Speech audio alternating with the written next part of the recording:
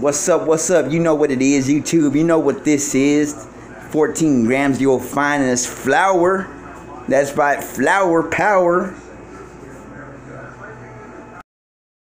Is fill this thing up with water. Alright, you want to put 120 milliliters of water in your Pyrex glass, but this ain't a Pyrex glass, so I'm going to show you about where we need to put it.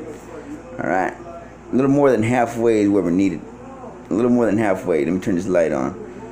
Alright. Okay, so we got about 120 milliliters of water, about a little more than halfway. Next thing we're going to do is get that powder, that flour. Understand? AKA the baking soda. Put just enough to cover the bottom glass, just a little bit more than a big pinch. Put too much, it's gonna throw it all off. But like I said, just a little bit more than a big pinch, maybe 2 pinches. There ain't no real mathematics to it. I mean, you could do 1 for every 7 or whatever, but that's not how I do it. Next thing you're gonna do, right, is you're gonna get your product, the good stuff. Put that on. It's gonna sit just like that at the top. Alright, if it falls down to the bottom, that means it's all cut. You know, this is flour though, so it's going to sit at the top regardless. But anyways, next thing you do, you put it in the microwave for 2.5 minutes. No more, no less. 2.5 minutes. I mean, you can't really burn it, but check it out. 2 minutes later. Alright, take it out. Next thing we want to do is we got to get all that extra floating at the top down at the bottom, right? So we get the room temperature water and pour it in just like that. Straight out the sink. See the way I'm doing it with my hands? That's making everything at the top fall down to the bottom. That way when we whip it up, we're going to get everything. Alright, now you got to pour out the excess water. Pour out. Alright, let's pause right there. Don't pour it out in the sink. Get an extra Pyrex glass if you need to. But don't pour it out in the freaking sink. Because if you accidentally spill your yellow blob oil at the bottom, you just screwed up. Alright, back to the video. Most of the water, leave some extra in there on top of your little yellow blob that you're going to have at the bottom.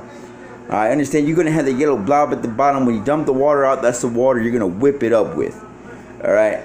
Then after that, like I told you on the last video, you just whip it circular motions. Round and round. Understand what I'm saying? Eventually it's going to harden up. Sometimes your fork might harden up in it, depending on the room temperature and whatnot. But yeah, they ain't gonna worry too much about that. But like I said, when you pouring out the water, that excess water back at the beginning, don't dump out your oil. You'll throw it off. If you have to, put it in another Pyrex glass. Anyways, after you do that, it's gonna harden up, bang the cup, and boom, out comes your cookie. Do what you gonna do with it. Later. Alright, just so I don't have to get in any trouble, just so you guys know, this was a straight reenactment using flour and a coffee cup. Okay, I can't do real stuff like that because first of all, I don't have access to anything like that anymore. Second, I'm trying to get monetized, right? So I'm just showing you guys how to make this stuff for your movies and music videos. Understand? If you planning on taking the information I'm providing to you and breaking the law with it, slap yourself in the face 3 times and send me a check for $9.99. Understand what I'm saying? Think this a game? Huh? Do ya? What Snoop Dogg tell y'all? The game is to be sold, not to be told. Understand?